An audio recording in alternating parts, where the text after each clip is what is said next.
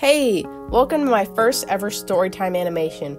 I said that I was going to do this a long time ago, but now I finally got around to doing it. Anyways, I hope you enjoy content like this because I plan to make more storytimes in the future.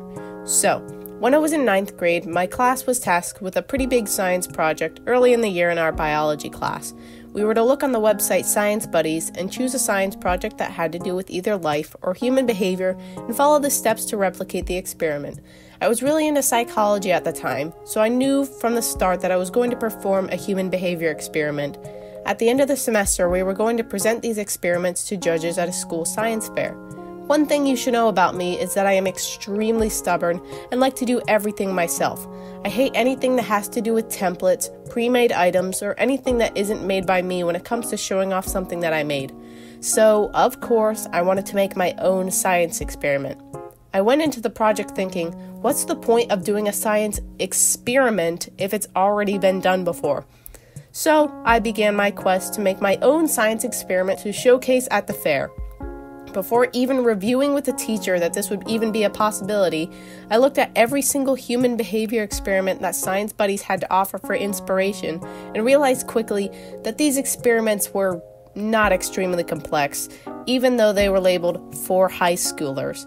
So, after a lot of thinking, I came up with an experiment to test whether different types of auditory stimulation affected focus levels more or less than others, even at the same volume. Of course, this experiment had probably been done before in a more professional setting, and of course the answer was partially obvious, but this was something that sounded like a Science Buddies experiment. I presented the idea to the teacher, and she said, "Why don't we stick to something on Science Buddies?" "Oh, I understand. I'll stick to something on Science Buddies, all right." Instead of being a normal person and taking the easy route by just choosing an experiment on the website to perform, I decided I was going to take it a step further and publish my experiment onto the website, then choose that experiment for my project, acting like I wasn't the one who published it. So I did just that. Once I got home from school, I immediately looked up how to publish a science project to Science Buddies. Lucky for me, the first thing that popped up was an article on how to publish one, written by Science Buddies. I intently read the whole article and noticed that there was a 30-page manual attached on how to set it up. So I read all 30 pages and set the entire thing up on Google Docs, just like a real project on the website. I was so proud of myself. The article did mention to email them your idea before setting up the project, just in case your idea is rejected, but of course, I was too ambitious and too impatient to wait for a response, so I set up the whole thing before they can email back. I went to my classmates the next day and told them about my sneaky plan. I thought it was so smart. I anxiously awaited an email back and checked my phone constantly. A couple of days later, I got the email back. It was from Science Buddies.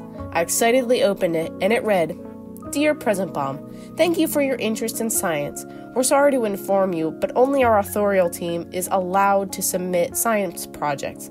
We're sorry for the trouble we caused you regarding the article and document you found. Keep up your interest in science." All my efforts ended up going to nothing. I was devastated. Of course, the next day I was talking to my friends about it. I tried to pull up the detailed article and manual showing that there was previously a way to publish projects, but when I pulled up the article, it had been taken down. A professional website took down their detailed article because of a kid's science project.